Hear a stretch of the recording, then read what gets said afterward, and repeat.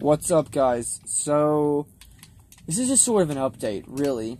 What I'm going to be doing with Campbell is we're going to be covering soon and writing the lore between 40,000 years ago to 0 AD in the CFR universe. Okay, guys?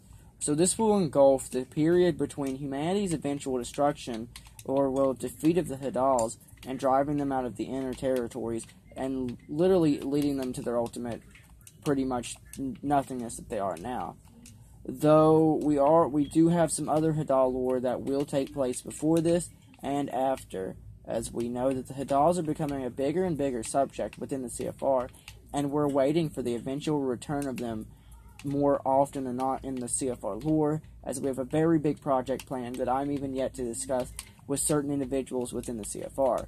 So, like I said, this entire period, humanity itself, after this, it's not like humanity's on the verge of extinction. It just happens to be that a good chunk of humanity's intellectuals have died from the war 40,000 years ago. Really, what I'd say is the first human Hadal war, and an attempt to create Hadal hegemony ends in humanity's victory. But I'm going to say what we've got so far is, after this, most blacksmiths are kind of dead. Humanity's lost quite a bit of people, and a lot of sense of government's collapsed in on itself. There's a lack of resources, due to everything going to sheer armies. Okay, but it's not like humanity was super advanced. They'd say that they were pretty much probably a Bronze and Copper Age people. Okay, but we're working on it. We're gonna have to come up with the names. Campbell, can you give us a little bit of a preview of what you think that you want to put into the idea of between this period? What you're gonna go for?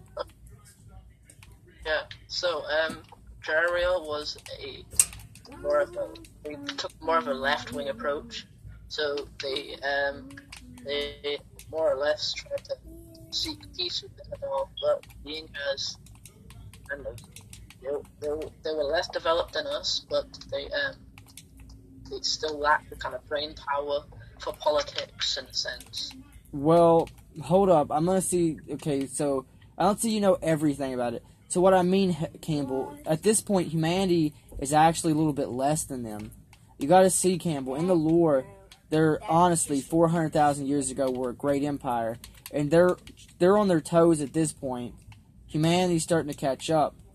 But I mean, I can see what you're saying when you're writing that the JR are going to be hesitant and want to figure out a way. But I'm going to be honest, while writing this, I feel like since the Hadals were a slaver race, that it's just not going to work out when we're writing. But I mean, completely. We have to approach them like that. Yeah, we have to approach with that when we're writing. But let's be honest, since they're a slaver race and still are technically in the writings, we're going to have to figure out a way to work with that, and clearly it fails, because the lore already states that humanity as a whole race is united. So, and we can't go back on anything we've already written unless it's too crazy. But yeah, I like the idea perhaps one of them tries to negotiate with them. But yeah, the Hadals were not an unadvanced civilization as they are now. They were really advanced at that point compared to us. They weren't space age. They weren't firearm age.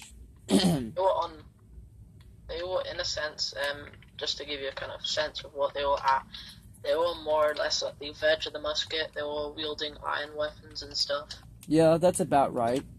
I mean, now what we do know from lore and stuff is they do have green armor. What is it called, Campbell? You know that Chinese armor that's green, but really... It's that kind of stuff. It's like kind of more,